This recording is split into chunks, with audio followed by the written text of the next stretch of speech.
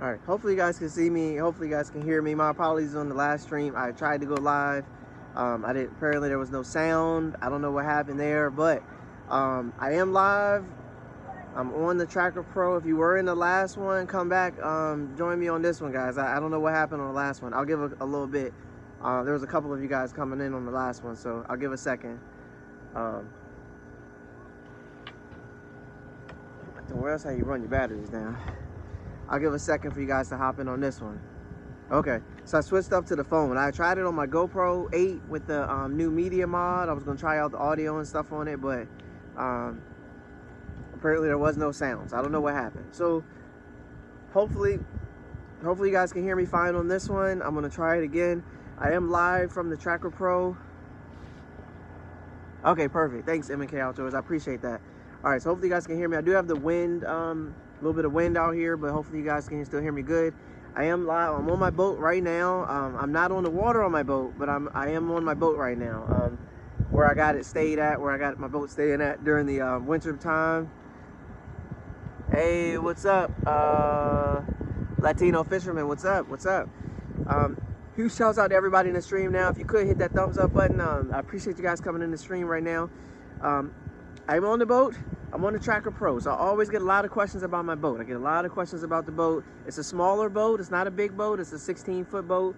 I've used it to fish tournaments on the Potomac, on Lake Anna, on the Rappahannock, Smith Mountain Lake.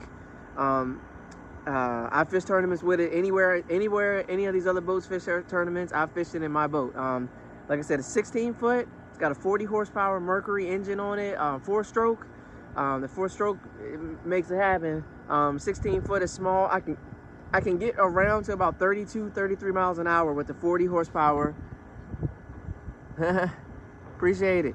I can get to about 40. Oh, let me shout out what I got. So Dream, you guys know Big Bass Dream. Boot Tungsten. I got the face shield on. Obviously everybody's a little prepared about, you know, different things on. I, like most of America, just have allergies, and when I get outside and people are like, if they got grass and stuff, everybody cutting the grass, all this, that, and the third, allergies be burning me up. So I'm trying to cover up myself from some allergens at this time. But hey, what up, Bo Pitbull? What's up? What's up? Appreciate you jumping in the stream. So like I said, I get a lot of questions about the boat, different things that I've done to the boat, what mods I've done to the boat, anything that I do differently with my boat than most people. So I figured, why not do a live stream, come to you guys on a Sunday afternoon. Everybody ain't got nothing to do. I just got out of church. I thank God for another great day. But I'm out, and let's talk a little bit about the boat. So here I am. My boat is a 2016 Tracker Pro 160. Yes, I have put it in some places that's probably a little bit suspect. I try to squeeze it in the little tiny places if I can. I've run it in big water if I can, as big as I possibly can handle, to a certain extent. I've made some mistakes. I've learned from my mistakes. I've done different things, this, that, and the third. So it is a learning tool. When you see these big fiberglass boats and they're fishing a point and they just sit still, and then I try to go fish the same point in my 16-footer and I'm blowing down the bank. So when I first got the boat, it comes with a 45-pound thrust trolling motor. Hey Hollywood, what's going on, man? So when I first bought my boat, it came with a 45-pound thrust trolling motor. I couldn't even stay put on a daggone reservoir. Like, I literally getting blown around on just a regular old reservoir with the 45-pound thrust. So one of the first things I upgraded was a trolling motor. I put a 65-pound thrust Minn Kota Edge on here, and I haven't had any problems getting around. Obviously, it's not a 112 and 4 tracks with spot lock. It's not all that, but the 65-pound does its thing. Yes, all is well. All is well today. We're staying safe from allergies and safe from coronas. Practicing social distancing. Definitely ready to get out there, 100% for sure. Can't wait. I'm going through today. I got to start cleaning up my boat, trying to get my stuff situated here a little bit, because I'm gonna be going out. I mean, obviously, if they lock us in the house, it is what it is. My boat's coming out as soon as it can come out. So I'm gonna take you guys a little bit around the boat. I'll show you guys, because we're right here, right first of all. So I have a charger for it. When I bought the boat, it doesn't come with a charger. It doesn't have an onboard charger, so you have to get your own. I got a little system here because I have 3 batteries on the boat. So I did add a battery to what comes with it, because I turned my trolling motor. The first thing you have to do is turn it from a 12-volt system to a 24-volt system. So I have a 24-volt system on my boat. so I can run a powerful trolling motor. And I had a Humminbird Helix 9 mega side imaging on here as well, in addition to a Helix 5 on the front. Yeah, 65 pound does its thing on this boat. Like anything more, you could maybe go 70, 80. I've seen some John boats 16 foot with like 112. I'm like, the world is going on here, man? You just put a motor on that thing. Like, you already, you're gonna be getting about 15 miles an hour. Like, so 65 pound does fine for my boat. It keeps me on all the spots I want to stay on. It can get me through some lily pads. It can get me, if I get a fish on deep end somewhere, I can go get them. It's no big deal. But for the trolling motor, I mean, for the charger, it doesn't come with, so I added a dual MK210 from Minn Kota. That's my charger for it. I do, like I mentioned, I have a graph. When you buy this boat at first, it comes with like basically a screen that just keeps showing pictures of fish that aren't real. It's a piece of junk, that the GPS thing that comes with the boat. So you gotta obviously update that right away. I think most of you guys that have a boat or had a boat know that whatever they sell it with, unless you tell them you want something different, it's gonna come with, whatever thing's gonna be, it's gonna be junk. So I upgraded that right away. I have a Helix 5 at the bow. I have a Helix 5 up at the front, Helix 5 right here. I had a bigger Helix, but I took that one off and I just got the regular one. I have a GPS and whatnot up here, and I have like down imaging or something up there. It's fine. It does what I need to do. Most of the time I'm fishing really shallow in grass anyway, so it don't matter if I got to get deeper. It shows me enough to get me to what I need to get to. So I'm gonna kind of hopefully bring you guys with me. I think someone had asked me on the last one, was I going out on today? I may. It's undecided at this point. So I'll show you guys the back. Like I said, I got to clean this bad boy out. But like I said, I have a 2 battery system. So there's 1 battery, 2 batteries to turn in 24 volt, and there's my 3rd battery. So a lot of people always ask me, where did you put that other battery at, man? Where'd you put the other battery at? So I put it on that side, mounted it kind of in a little bracket on that side, put one on this side, then I have one all the way in the back. My gas tank gets about 5 to 6 gallons, so I ain't going nowhere far, guys. That's not a thing. I have my power pole, micro power pole anchor, my anchor spike right there. I kind of tuck it in the side, kind of like you would put your fishing pole, because I don't have a rod locker and all that stuff. For my net, I usually slide my net right here. I may put a little hole back there. I'm undecided at this point, but right now I put my little net right there. And what really helped me this year, because fishing on the Potomac, you gotta always measure the fish. I put a little ruler right there. So basically I slide it right into this little compartment. Boom. Time to get the thing, pull it out, ready to rock. I have my life vest and other stuff stored under there. You guys can see these 2 poles, 2 little wires running into my live well.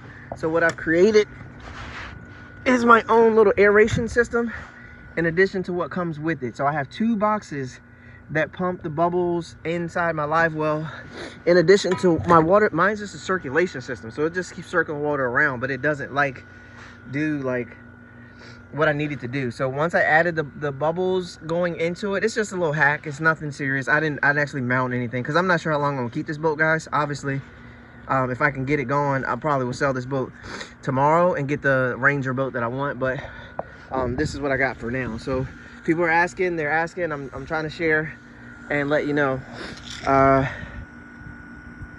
Shoot, let's do it, Hollywood, let's do it.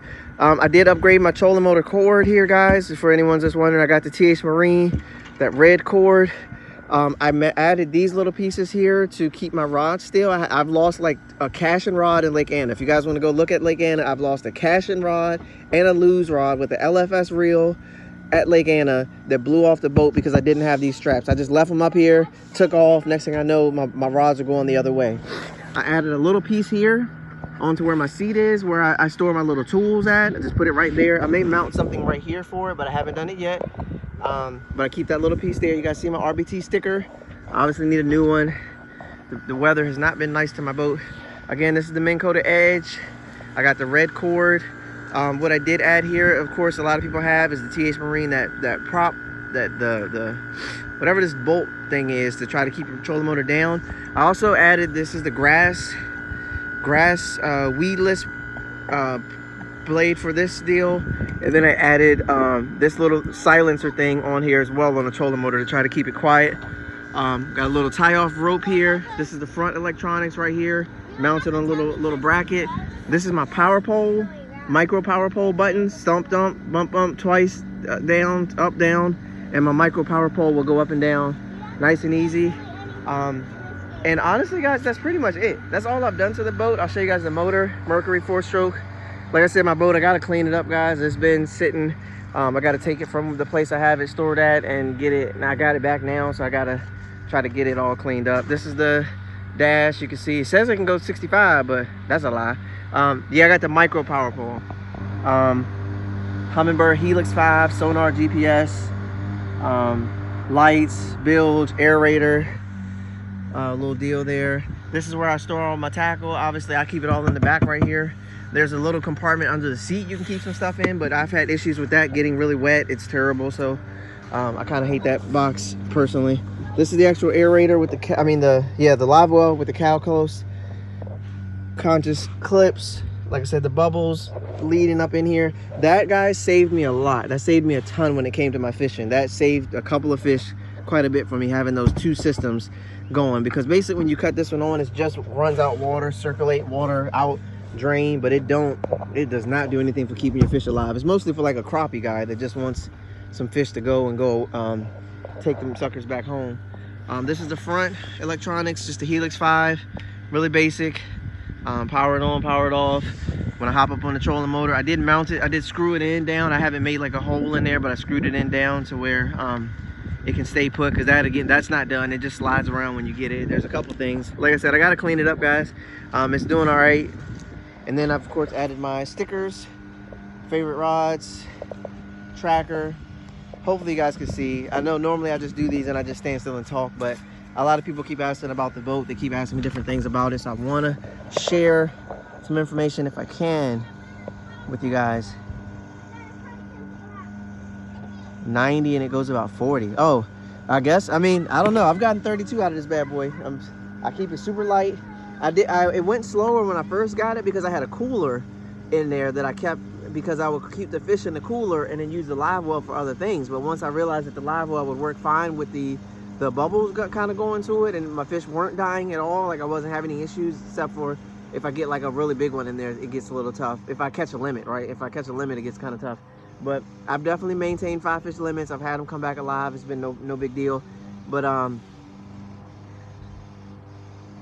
oh, because of the V-hole. Gotcha. Okay, that makes sense.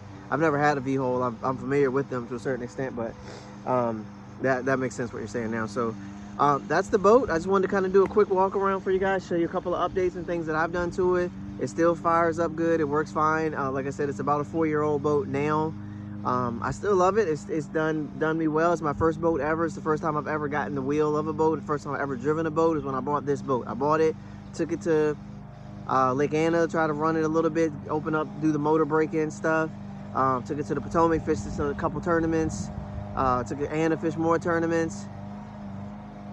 Oh, see, that's exactly what you need, that wide and stable.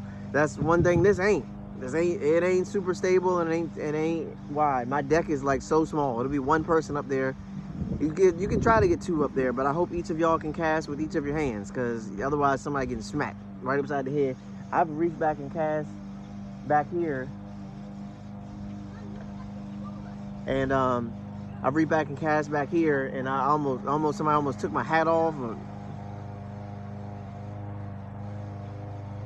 So it gets kind of interesting on here because it's a little bit smaller, but it's still fun. It's a great boat. I love it. I wouldn't trade it for the world unless I'm trading it for a Ranger. My next boat I want to get is either going to be a Vexus boat or a Ranger boat. I want to go with the Ranger RT 198P, the aluminum 19-footer. The deck is huge. It has plenty of space, rod locker. I'm keeping it pretty simple. My biggest thing for the next boat I get is going to be the electronics and the trolling motor. So I want of course, something where I can stay. The Vexus boats are really nice. They're like a mix of fiberglass, aluminum, but they are really nice and remotely affordable, all things considered. So Vexus boats, check them out. You'll dig them. I know a guy that's got one, and he showed me a couple of pictures of it. His boat is nice. Like, I love that boat. It looks really good. I wish I had that boat, but I don't have that boat. He's got a really nice boat, Vexus. But I want the Ranger. The goal is to get the Ranger, add some blades to it, 8-foot power pole each side.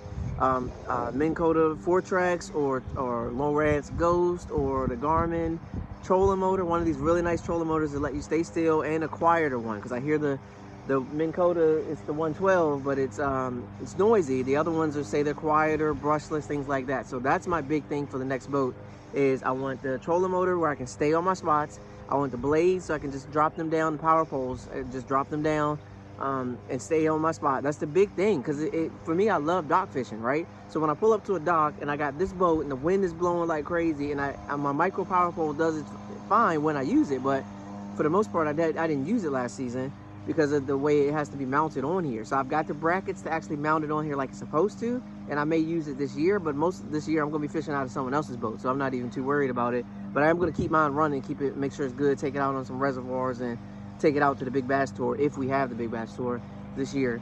But I really want some different blades, the power poles and things, just to help me stay still. And then I want some really nice electronics, so probably the Garmin Panoptix, or I may do the Humminbird Helix, or I may do like Jacob Wheeler with the get the 360 imaging from Humminbird, but then get the Garmin Panoptix to show me the fish and show my bait dropping down to them, things like that.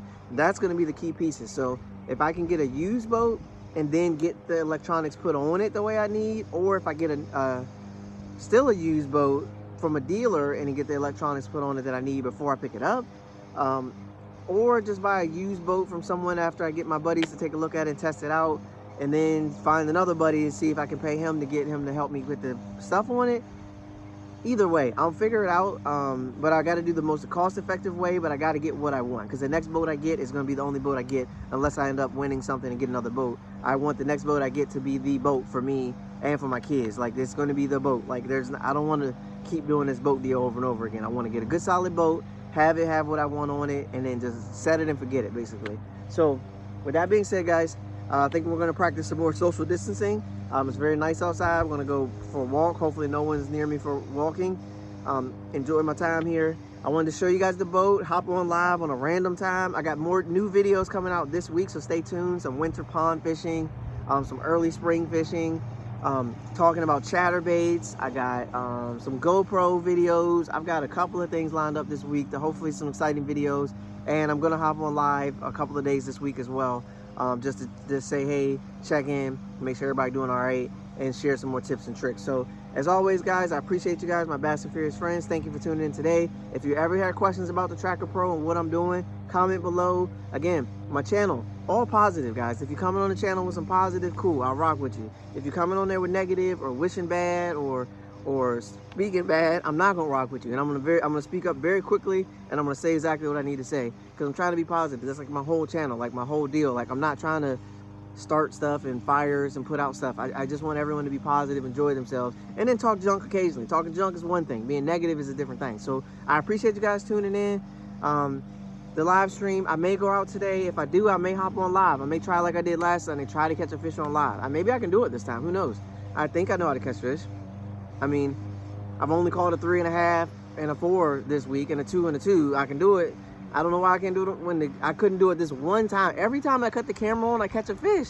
This time I cut the camera on, I miss a fish with an awful hook set, because I didn't think it was gonna be a fish there. I was hoping it was, but it's I don't know what happened. I messed up. I made a mistake. I should have got the right hook set, and I would have landed that fish. Every time I cut the camera on, I can catch a fish, especially Instagram Live or YouTube. I can catch a fish, so I got to do it again. I caught a fish earlier today before I saw y'all. First cast. That was bad. I didn't want to catch on the first cast, because then I didn't catch any in the next 3 casts. But first cast, chatterbait. Smacked. Took off. Just like that. So yesterday when I went, crankbait. Got him. Chatterbait. Got him. Chatterbait. Got him again. Back-to-back cast. Again. Back-to-back cast on a chatterbait. One smaller, one bigger. Like, it keeps happening like that, and I love it. It's fantastic. So I may try it again to go live, see if I can catch a fish for you guys. Stay tuned. The all red chatterbait. Yes, caught one on the all red chatterbait. Buzz pass, cracked one way on this side, cast all the way to the other side, end up catching another one on the red, way like twice as big as the first one. Red chatterbait, I swear. And I was so glad I bought those red chatterbaits. I got them off Discount Tackle before they sold out. Red chatterbait has been money. Raised crawl, red chatterbait. But I've also caught a ton on the black and blue chatterbait. I've caught some on a white chatterbait.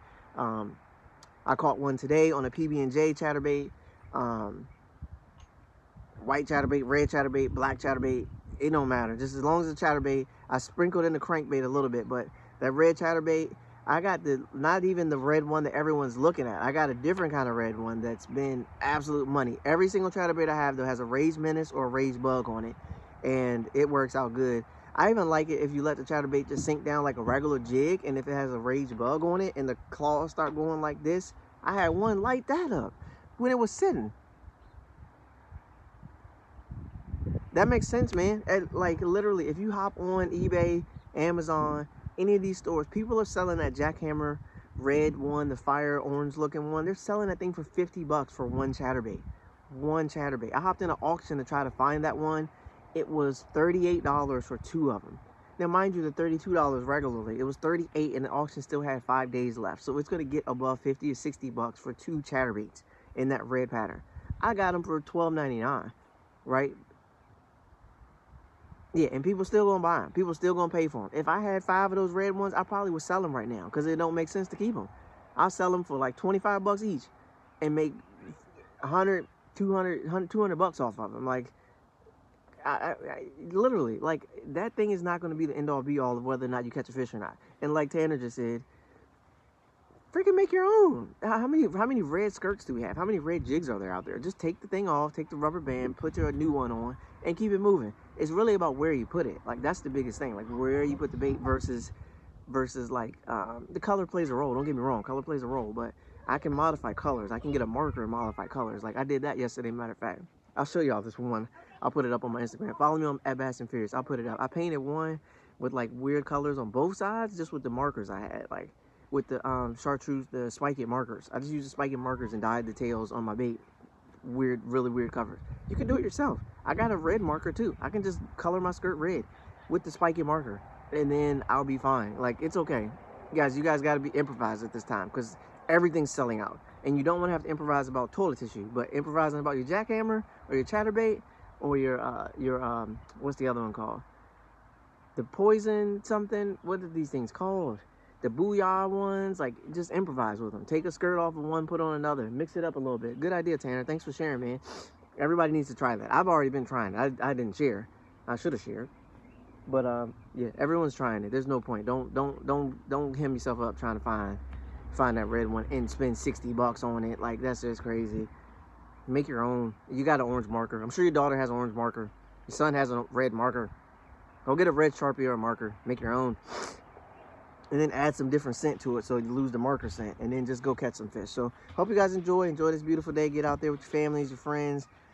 Stay 6 feet away from them. But actually, don't get out there with anyone. Get out there by yourself right now. Go get out with them. Send them a text message. And then get out there by yourself. Go catch some fish. Duck anyone that you see that comes near you, because you don't know what they got. And then share your pictures so I can check them out. Tag me in them too. Tag me in them so I can like all your pictures. Especially if I'm not liking them now, tag me so I'll check it out. Appreciate you guys tuning in, my Bass and Furious friends. Thank you all. Peace. Till next time.